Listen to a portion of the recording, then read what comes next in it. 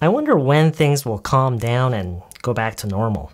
I wonder if they will at all. What do you mean?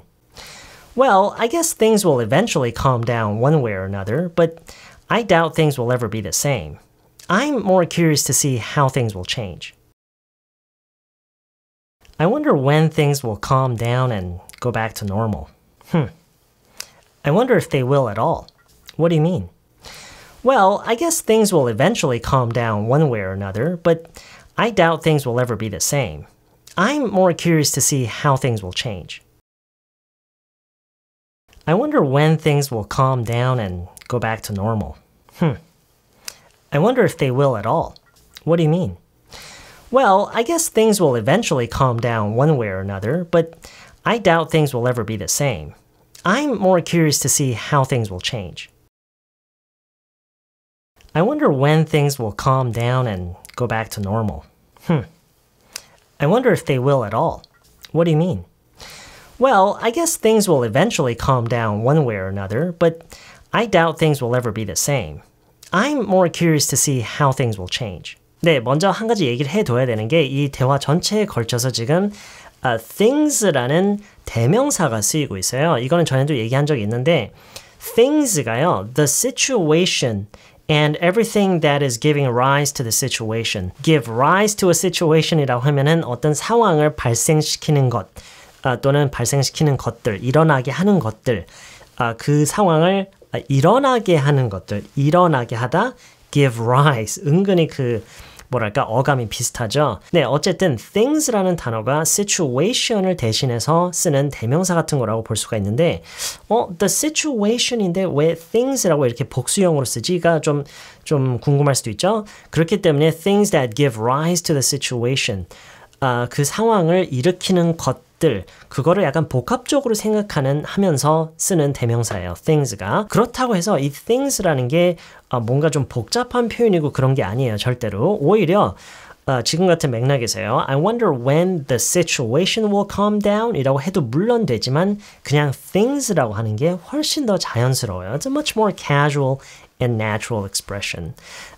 물론 그렇다고 해서 formal한 그런 맥락에서 쓸 수 없다는 것도 아니에요. 그냥 the situation이라고 하기보다는 things라고 하는 경우가 더 많다고 볼 수가 있어요. 네, 어쨌든 지금 그래서 대화 전반에 걸쳐서 things라는 말이 자주 쓰이고 있어요. 자, 볼게요.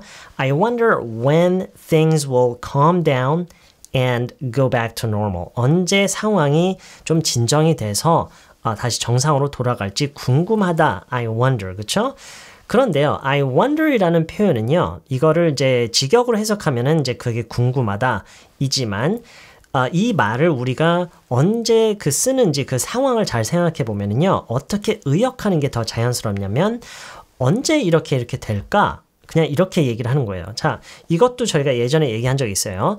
언제 이렇게 될까라는 것은 상대방에게 직접, 이렇게 겨냥한, 직접 상대방에게 질문을 던지는 건 아니죠. 나한테 있는 궁금증을 그냥 소리내서 표현하는 것뿐이에요. 그게 I wonder이에요.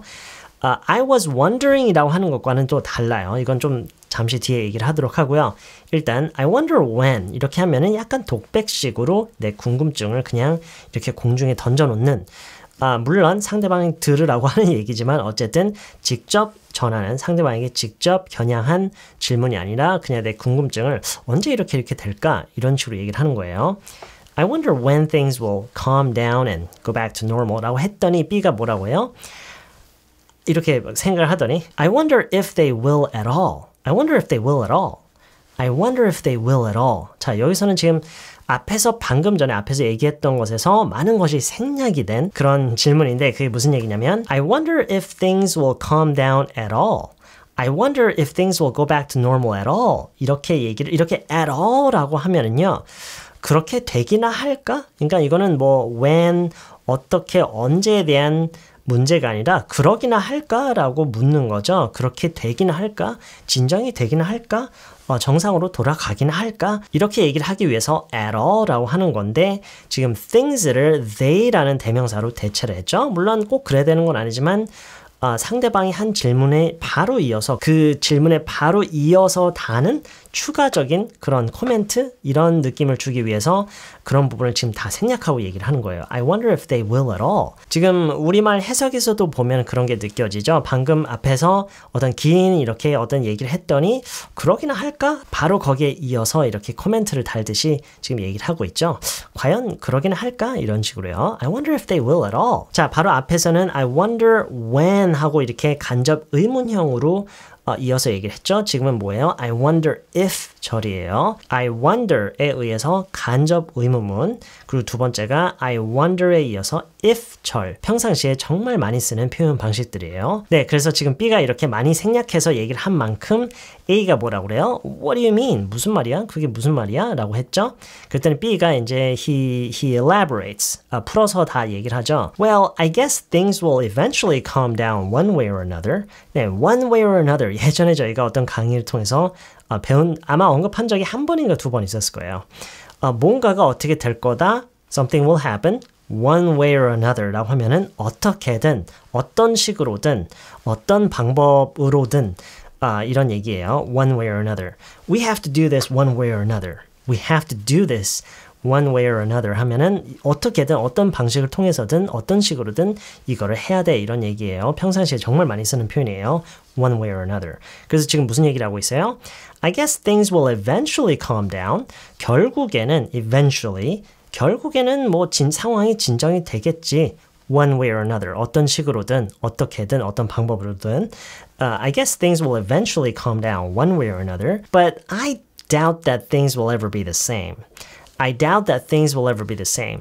이 얘기는 결과적으로는 무슨 얘기랑 똑같냐면 things will never be the same. 이거랑 같은 건데 그거를 이제 내 의견을 얘기를 하듯이 I don't think things will ever be the same. 이라는 이 의미와 같고요. 이거를 조금 더 뭐랄까요? 좀 더 돌려서 좀 조심스럽게 표현하는 게 I doubt라고 하는 거예요. I don't think something will happen 이라고 하면은 그렇게 될 것 같지 않다. I doubt that something will happen 이라고 하면은 이렇게 될지가 의심스럽다라는 식으로 얘기를 함으로써 좀 더 조심스럽게 얘기를 하는 거예요. I doubt that things will ever be the same. 네, things will never be the same. 이거는 많이 들어보셨죠? Things will never be the same. 이것도 아마 저희 그렇게 오래전이지 않았던 강의에서 한번 나왔었던 얘기일 거예요. Things will never be the same 이라고 하면은 이거를 해석하는 방식이 그러니까 그 의미를 생각하는 방식이 두 가지가 있는데 다시 예전처럼 절대로 되지 않을 거다. 이런 관점에서 의미를 볼 수도 있고 상황은 앞으로 완전히 바뀔 것이다. 이런 식으로도 그 의미를 볼 수가 있어요. 뭐 둘 다 생각하셔도 좋고요. Things will never be the same. Things will never be the same. 근데 이번에는 그 never에서 있었던 그 부정이 앞으로 I doubt로 가는 거죠. 그래서 지금은 이 I doubt 뒤로는 긍정문이 나오는 거예요. I doubt that things will ever be the same. 이렇게요. I'm more curious to see how things will change. I'm curious to see how things will change. 사실 이 to see가요. 그냥 생략해도 돼요. I'm curious how things will change 라고 해도 되는데 I'm curious to see 라고 함으로써 어떻게 되는지 내가 직접 눈으로 확인하고 싶다라는 그 기대감을 이렇게 표현할 수가 있어요. 그래서 이거 같은 경우는 자연스럽게 해석하는 방식이 두 가지가 있다고 볼 수가 있어요. How things will change. 상황이 어떻게 바뀔지 궁금하다. 이렇게 그냥 해석을 하는 방법도 있고요. 이것도 이런 의미 맞아요. 그런데 이거를 좀 다른 관점에서 상황이 어떻게 바뀔지 기대된다. 이런 식으로도 그 의미를 보고 심지어 그렇게 해석을 해도 돼요. 근데 지금은 I'm more curious to see how things will change라고 하고 있죠. 나는 이게 더 기대된다. 더 궁금하다. 라는 식으로 얘기를 하고 있죠. 왜요? 앞에서는 I wonder when things will calm down and go back to normal 이런 쪽으로 이런 내용에 대해서 궁금증을 표현했잖아요. 근데 지금 B라는 사람은 좀 다르죠. 나는 오히려 상황이 어떻게 바뀔지가 궁금하다, 더 기대가 된다 이런 식으로 얘기를 하고 있어요. 자, I'm curious라는 표현에 대해서 좀 몇 가지 더 얘기를 하자면 지금 I'm curious to see라고 했잖아요. 그 기대감을 표현했고요. 이 to see라는 표현을 생략을 해도 좋다고 했죠. I'm curious how things will change라고 해도 되지만 I'm curious about라고 해도 돼요. I'm curious about how things will change. 다 많이 쓰는 표현들이에요. I'm curious to see, I'm curious about. 그리고 이 궁금하다라는 표현에 대해서 한 가지 더 얘기를 하고 싶은 게 이 말을 또 우리가 언제 또 쓰냐면요. 궁금하다라는 표현을 상대방에게 어떤 질문을 우리가 실질적으로 어떤 질문을 하기에 앞서서 제가 궁금한 게 있는데요 하면서 질문으로 바로 이어지는 경우가 있죠. 이럴 때는요. I wonder 말고 I'm curious도 말고요. I was wondering 이라고 하는 게 맞아요. 물론 이것도 full sentence로 그러니까 간접 의문문을 이용해서 I was wondering when 뭐 이렇게 얘기를 해도 되지만 I was wondering 쉬고 한 다음에 그냥 그 질문을 완성형 질문을 그대로 그냥 전달해도 돼요. 간접 의문문 말고요. 그러니까 무슨 얘기냐면 I was wondering Do we have to do this? 뭐 이런 예를 들자면 이런 식으로요. I was wondering. 내가 궁금한 게 있었는데 하면서 이제 그냥 질문을 바로 이어서 하는 거예요. 그리고 그 같은 상황에서요. 제가 궁금한 게 있는데요 하면서 바로 질문으로 이어질 때 I have a question. 이렇게도 충분히 얘기를 할 수 있고 실제로도 그렇게 많이 얘기를 하죠. I have a question. 이게 우리말에서 보면은 제가 질문이 있는데요. 저 질문 하나 있는데요. 이거죠. 물론 이렇게 해석해도 돼요. 그런데 영어에서 누구한테 I have a question 하면서 질문으로 이어지는 이런 식으로 표현을 정말 많이 하거든요. 이게 근데 그 자연스럽게 해석을 했을 때 우리말에서는 제가 궁금한 게 있는데요. 이런 느낌과 사실 굉장히 비슷한 느낌으로 하는 말이에요. I have a question. 저 궁금한 게 있어요. 반대로 궁금한 게 있으세요? 라고 상대방한테 질문을 유도를 할 때는 더더욱이 그렇죠. Are you wondering anything? 뭐 Are you curious about something? 이렇게 얘기를 물론 해도 될 때도 있겠지만 대체적으로는 Do you have any questions? 라고 보통 얘기하죠. 물론 이것도 이제 직역으로 해석하면 질문 있으세요? 이지만 혹시 궁금한 거 있으세요? 이렇게 우리가 얘기를 하고 싶을 때도 가장 영어에서 어울리는 표현이 Do you have any questions? 이거예요. 네, 어쨌든 여러분이 오늘 중점적으로 보면서 연습을 집중적으로 했으면 하는 부분들이요. I wonder, 간접 의문문. I wonder if, 그 다음에 뭐였죠? I'm curious to see, 뭐뭐. 그리고 방금 얘기했던 질문을 하기 앞서서 I was wondering 이렇게 얘기를 하는 것과 I have a question 이렇게 얘기를 하는 거예요.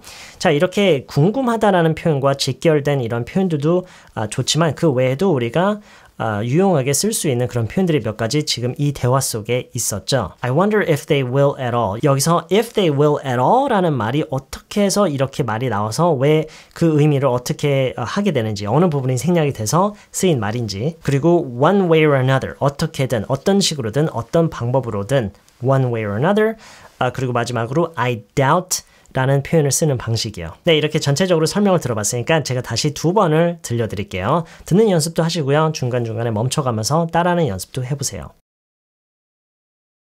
I wonder when things will calm down and go back to normal. I wonder if they will at all. What do you mean?